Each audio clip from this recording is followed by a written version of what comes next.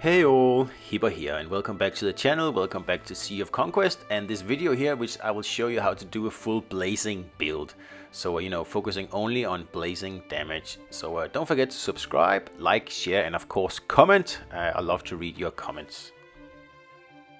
So if you're going to max out a particular damage type, I suggest that you start by crafting a ship from scratch. So in this case here I'm crafting the Stormbringer. And this ship has blazing and drowning damage. And you can see the four skills I have been assigned randomly when I crafted the ship, and the ship quality is epic. Of course legendary is best, but the chance is really like it's 10% getting a legendary, and sure, if you get it, that's awesome, it's even better, but epic, don't go any lower than epic, right? And to do this, of course, you need the blueprints for Stormbringer. You can do that by grinding through missed incidents in the game, or you can just buy it like I did. So now we have a crafted ship that already comes with blazing damage skills, right?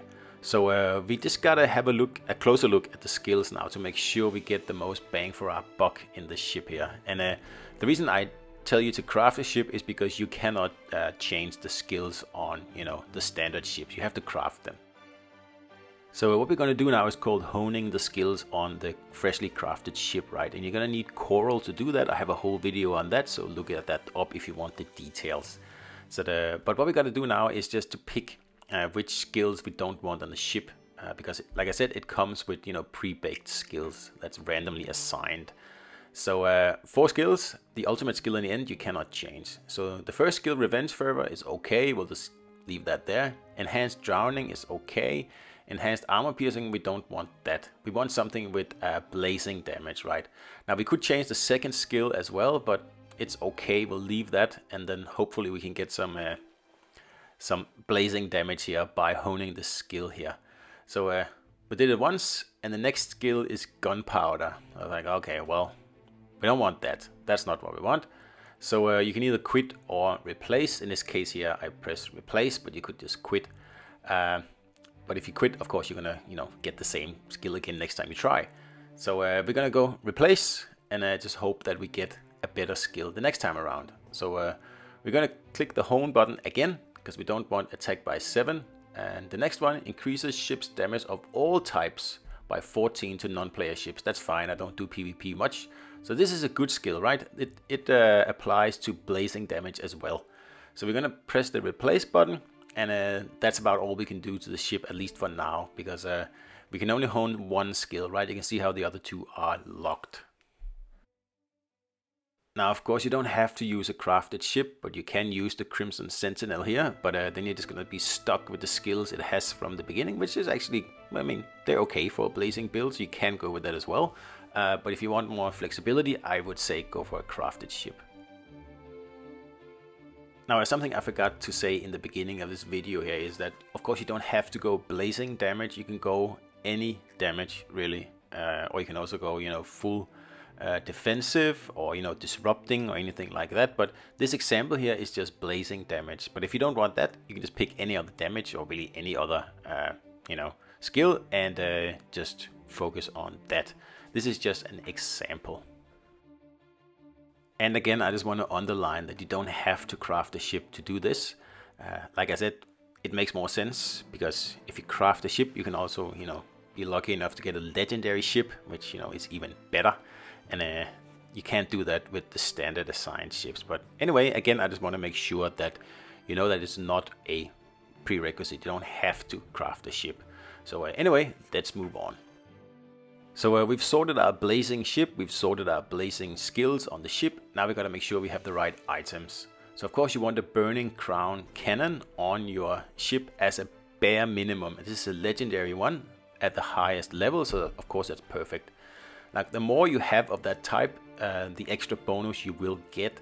So I would go looking for more burning crown equipment if you want to have a full blazing damage build on your ship, and of course that's what we want here. But as a minimum you should have a blazing damage cannon, right? Like a sail and a steering wheel and a figure, of course, would be better, but you can get away with just having that one. Okay, so next up we're going to look at the heroes. So we're going to need a captain that has a blazing skill, and Lester seems to be the perfect pick here. He's also a legendary captain, so you want to of course pick legendaries if you can, right? So let's have a look at his trinket.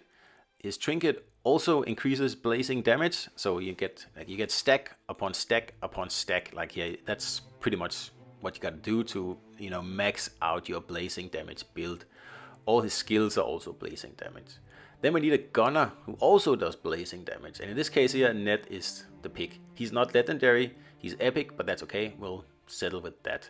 So he also doesn't have a trinket that does specifically blazing damage, but you know, in the future you might get one and you can just change it out then. And if you get a even better commander than Ned, you can just change the whole commander as well. But for now, this is the best one we have that's not in use on other ships, so we're gonna go with this.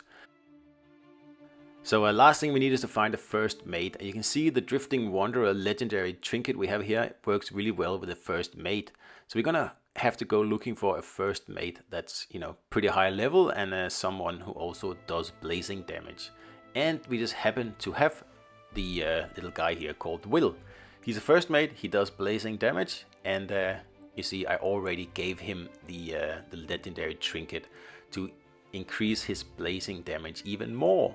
So that's, you know, another stack here of blazing damage. And that's what you want to do. You want to do as much blazing damage as possible, and we can even give it another level here. We just have a little bit of extra resources, so why not?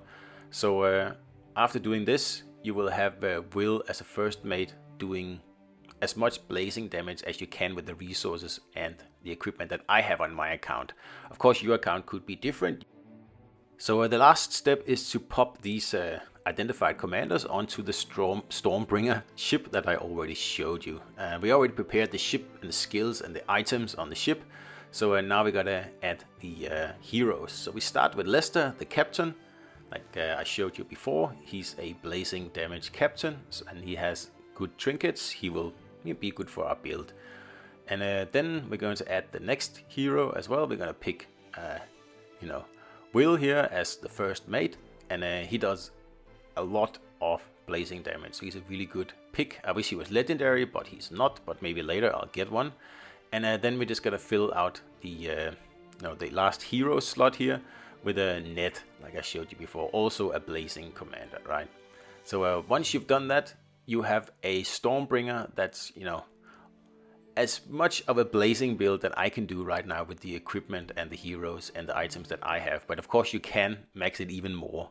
So I hope this answered some questions. If not, just put them in the comments. Don't forget to subscribe, and I will see you out there.